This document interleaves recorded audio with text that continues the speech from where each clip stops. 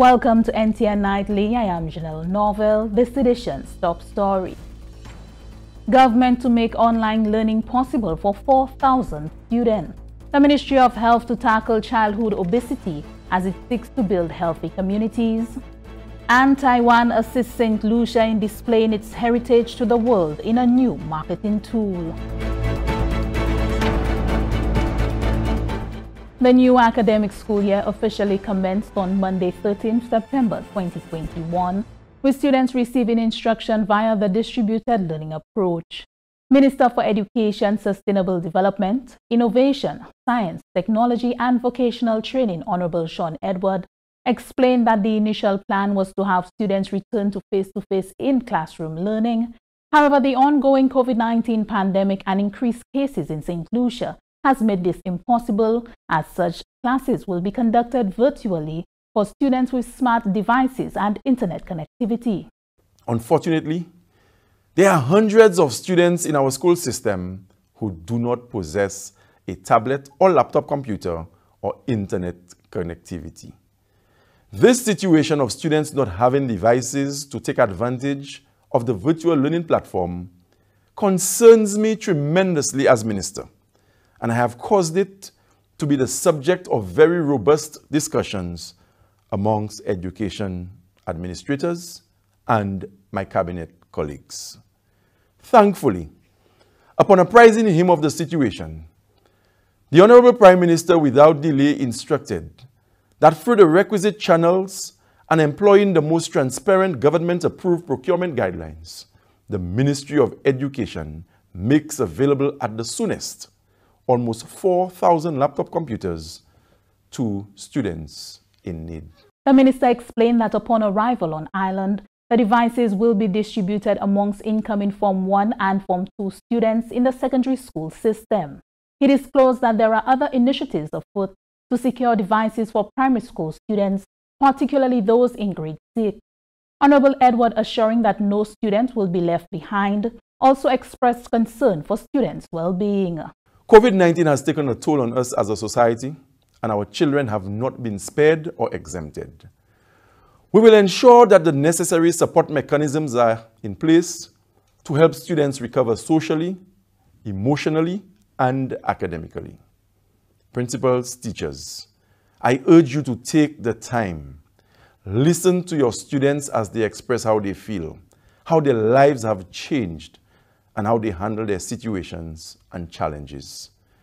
Let us be flexible and supportive more than ever before as we embrace new approaches to meet the needs of our students while providing them with the best educational experience in the circumstances. The Ministry of Education expressed gratitude to all stakeholders for their cooperation and will continue to regularly monitor the health situation, review processes towards improving academic recovery and minimizing instruction loss. The Ministry of Health, Wellness and Elderly Affairs is shining a spotlight on the problem of childhood obesity as Saint Lucia observes Caribbean Wellness Day. This year's commemoration focuses on equitable access to health and all-of-society approach to health and well-being and building healthy communities under the theme Power Through Collective Action. In it together, building healthy communities. Saint Lucia's Ministry of Health recently hosted a virtual health fair highlighting various areas of concern. More from Homer DeMark. The Ministry of Health, Wellness and Elderly Affairs recently celebrated Caribbean Wellness Day 2021 with a virtual health fair. The event consisted of informative presentations by health professionals highlighting prevalent health ailments in the Caribbean region. One topic of particular importance discussed was that of childhood obesity.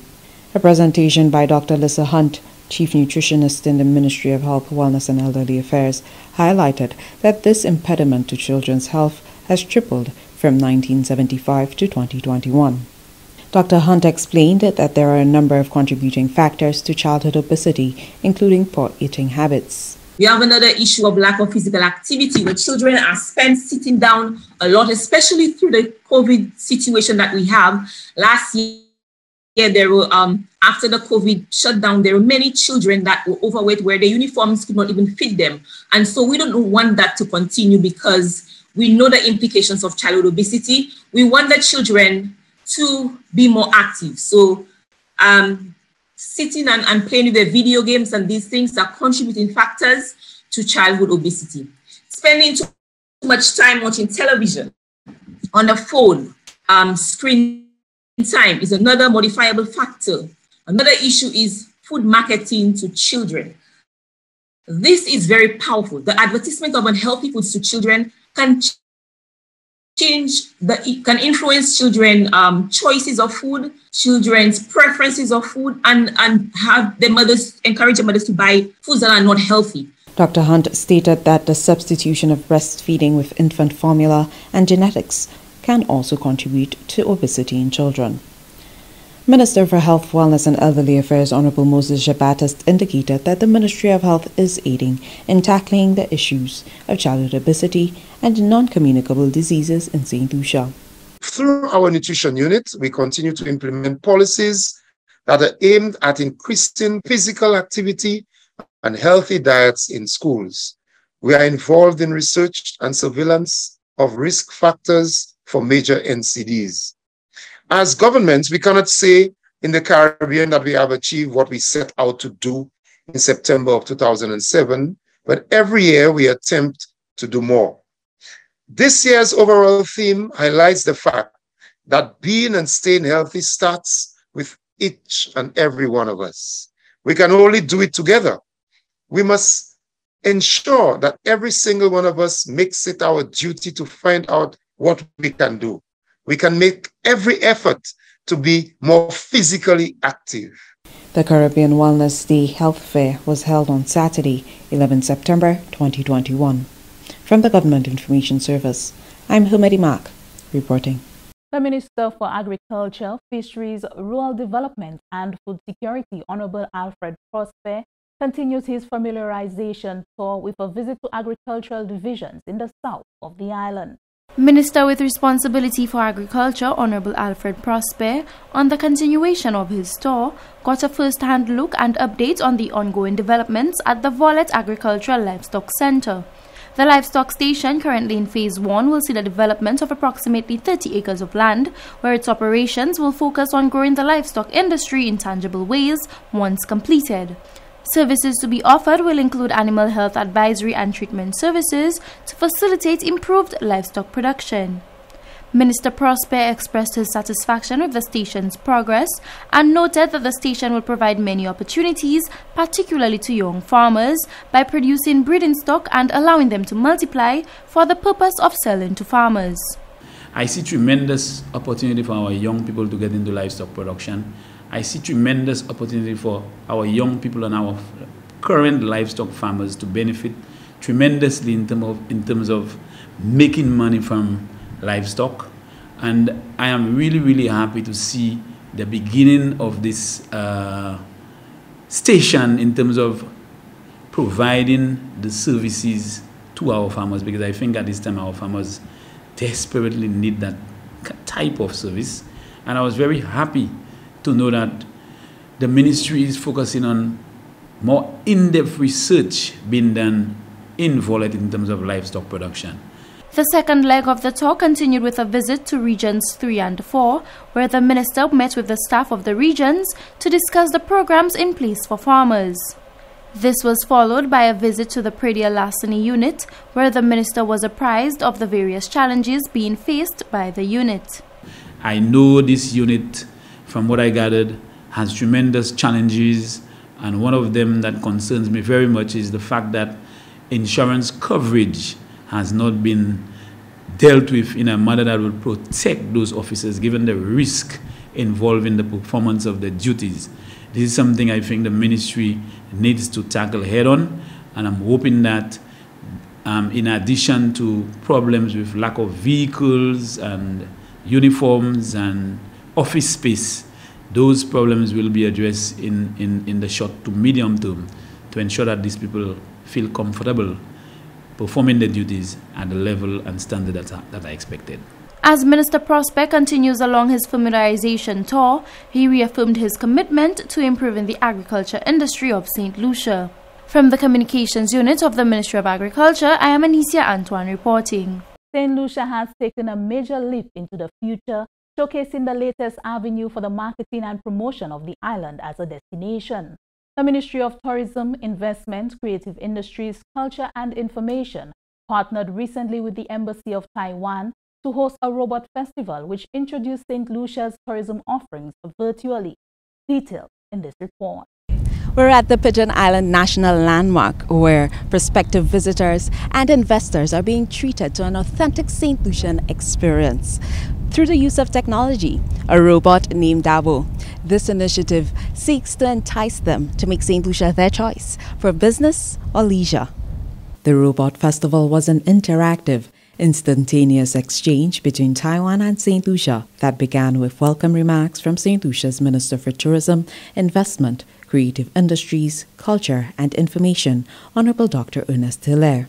Viewers in Taiwan then journeyed virtually through Pigeon Island with stops at the soldiers' barracks, where they were furnished with facts about the site's rich history. This place is a very special place in the history of Saint Lucia. At one time, we were one of the most treasured colonies during the colonial wars. And this place was a lookout spot to see all the warships that moved up and down and for the various naval battles to take place. At one time, it was an island, and in the 1970s, it was connected to our mainland. It is now a place where St. Lucians go for recreation and for special activities.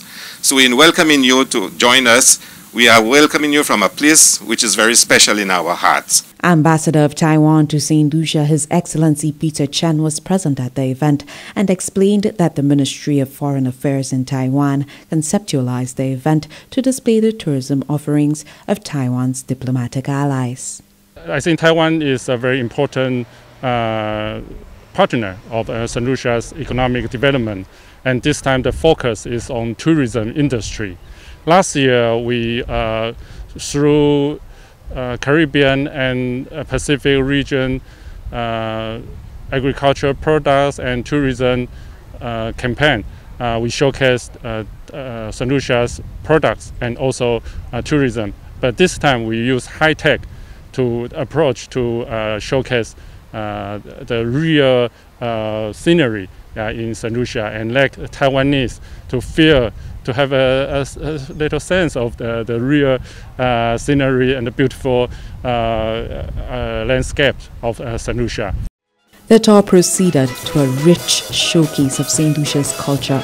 The Taiwanese contingent enjoyed the sounds of steel pan performed by jazzy music and a vibrant carnival display by high-impact promotions featuring Island Tribe carnival costumes. The Helen folk dancers, dressed in warp duet, performed the quadrille expertly with musical accompaniment by Mamai Lakai.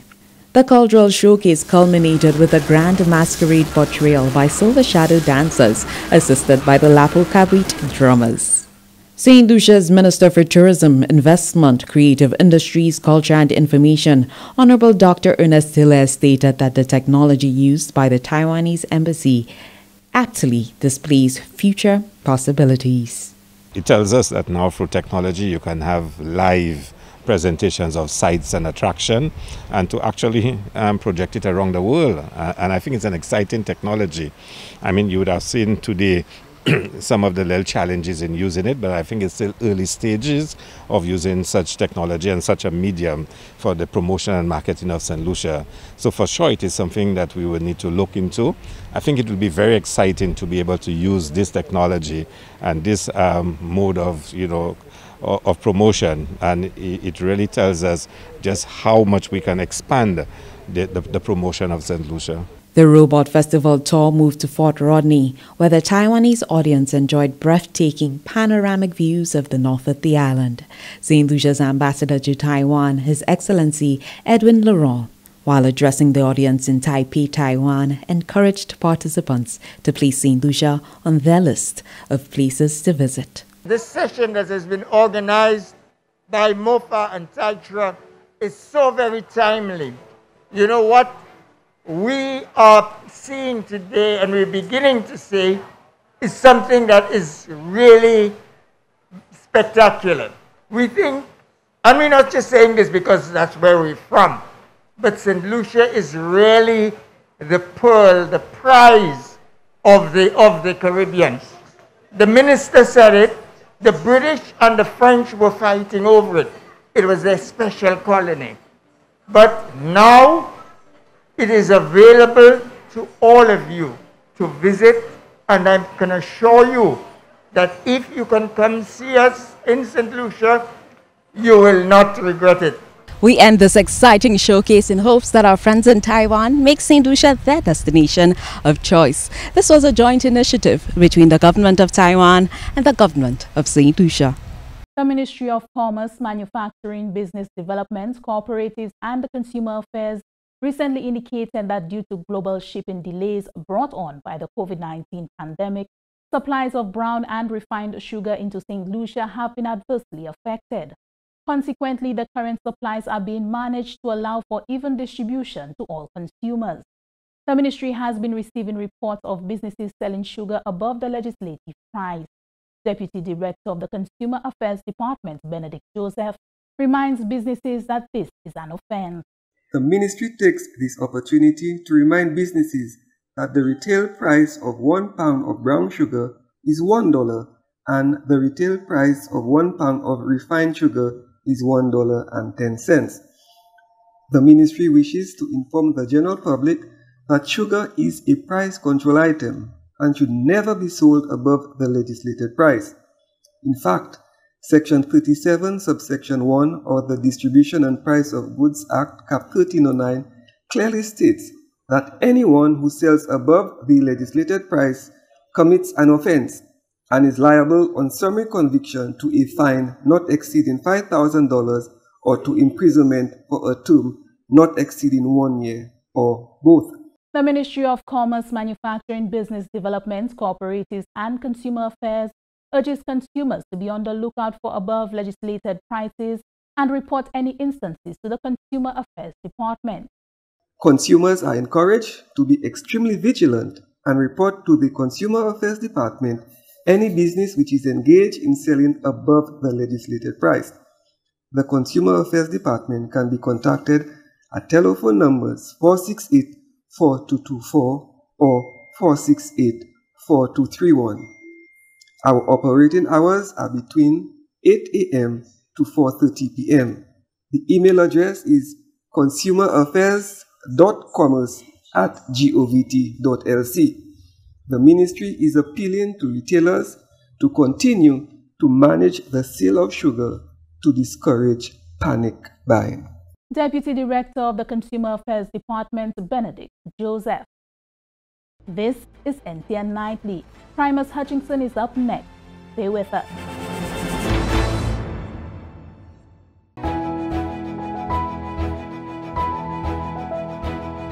Breast milk is the gold standard that cannot be emulated. It is the perfect food for your baby.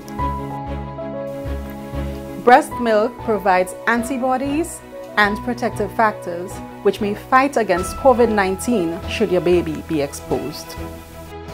Breastfeeding reduces the risk for premenopausal, breast and ovarian cancers.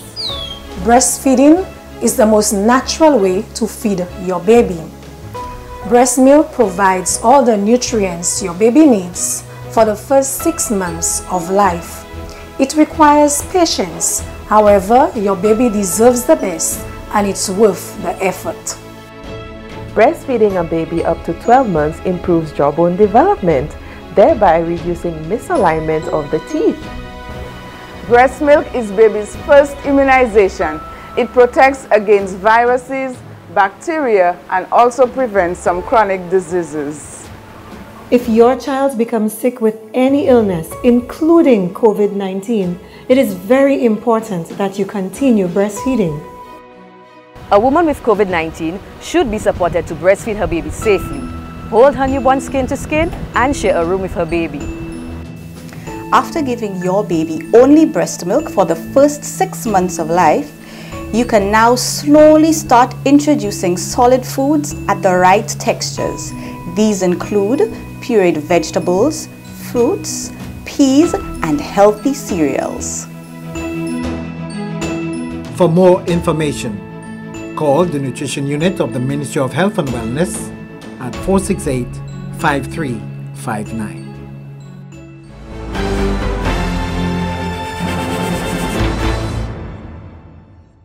Welcome back. We join Primus Hutchinson for the NTN Nouvelle à Créole. Monsieur le Général, Monsieur, Mesdames, département qui est responsabilité pour information à gouvernement Saint Lucia, ça c'est GIS, ensemble puis télévision nationale pays NTN, pour cette nouvelle en créole, pour cette Primus Hutchinson.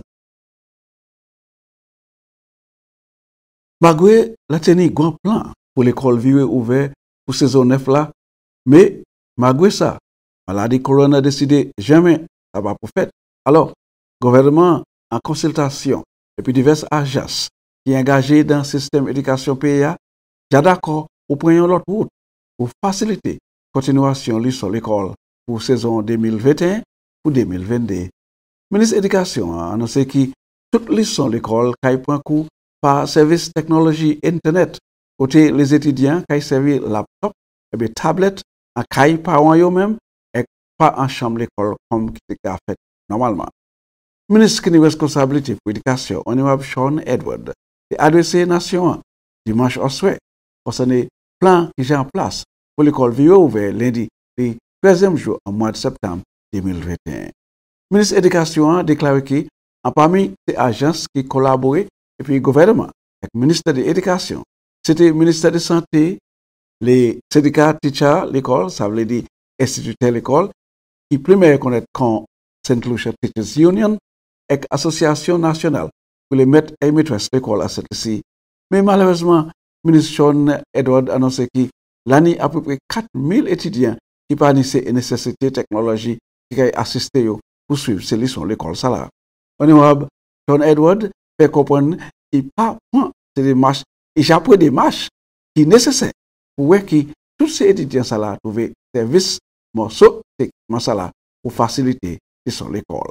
Moi, j'ai pris l'occasion pour informer le Premier ministre et le cabinet de la situation. Et puis, le Premier ministre, là, j'ai dit, que le ministre de l'Éducation nous faire tout ça qui est possible pour que nous joignent à peu près 4000 tablettes et puis laptops pour faire available by mamay en pays cette ici. On a pris l'occasion pour demander tout le monde, pour nous coopérer et puis nous travailler ensemble. Nous devons travailler ensemble comme ministre de l'Éducation et puis Union Teacher, organisation Mettre l'école et puis tout le monde qui est entré en système d'éducation au pays.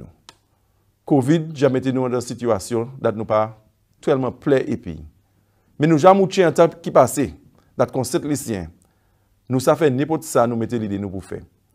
Et même si Covid a affecté, moi j'ai chaque confiance, ça pas affecter le système d'éducation et puis l'année l'école ça là, à la pièce manière qui a affecté le pays nous à la manière qui grave.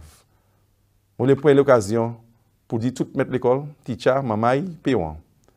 Nous ensemble en bonne année en système d'éducation pays nous. Ça c'était la voix avec, ça c'était le ministre qui est responsable pour l'éducation, c'est honorable Edward.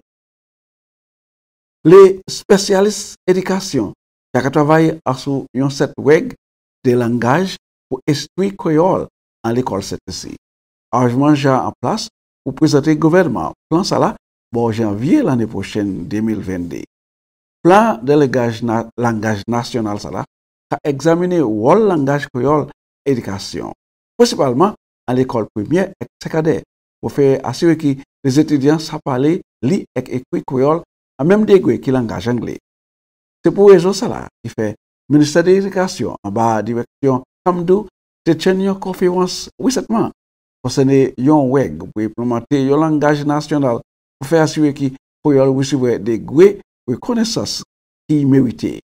Officier Kamdou, qui est responsable pour le langage anglais, Madame Angel Haglin, déclare que la conférence a adressé plusieurs façons pour implémenter le programme en l'école primaire et secondaire. Il y en a, c'est ça qui était plus important.